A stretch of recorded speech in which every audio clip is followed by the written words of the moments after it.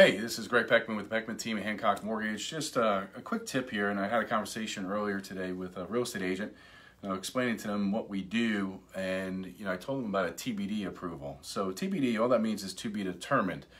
Now, how this helps you as a buyer or as a real estate agent when you put your offer in is that we're almost, not quite, because we're still waiting on the appraisal, title, home insurance, but we're almost at a mortgage commitment, meaning that once we get all the documentation, let's say after pre-approval, okay, or before pre-approval, if they're self-employed or commission income where it's irregular income where we need to figure that out. But once we have everything, and then basically we take that file and send it down to underwriting, okay? This is before contract. So how does this help you? Number one, obviously it gives you a sense of peace because we have it through underwriting, okay? And then we can start clearing off conditions. We have files where we get all the conditions cleared even before contract comes in. So that's huge. That really puts a lot of peace, and as far as the whole file, it makes the client feel very, very comfortable, and we're ahead of the game, way ahead of the game, okay? But as your offer on a house, it's not just a pre-approval, because we all know pre-approvals and pre-qualifications, they mean many different things to many different people, okay? This is, like I said, just short of a mortgage commitment, just waiting on those three things I said earlier.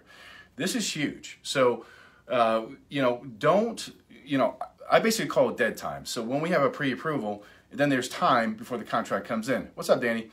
So basically, when we have that dead time, we wasted, sometimes 3, 4, sometimes 8 weeks now because people are looking for homes right now.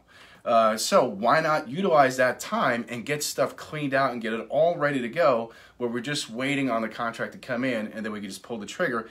And this helps you when you put the contract in because we can get done much sooner than some other places. I mean, our average close time for our team is around 22 days, which is phenomenal. So just be aware of that. TBD approvals, not every lender does that, but we do it on a very consistent basis because we have such a good relationship with our underwriters. They're phenomenal. They jump on it right away like it's a live file, and we get everything done.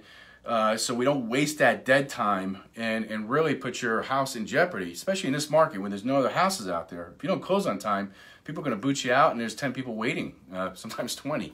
So just be aware of that. TBD approvals is a huge advantage for you as the buyer, and it's a huge advantage for real estate agents because it really makes your offer stronger if it's presented the right way. Obviously, as a TBD, everything's been through underwriting. This isn't just a pre-approval where we're just waiting on it, and so forth. So hopefully that makes sense. You got any questions, comment down below, shoot me a private message, or text me at 423-262-9229. Talk to you guys soon. Bye.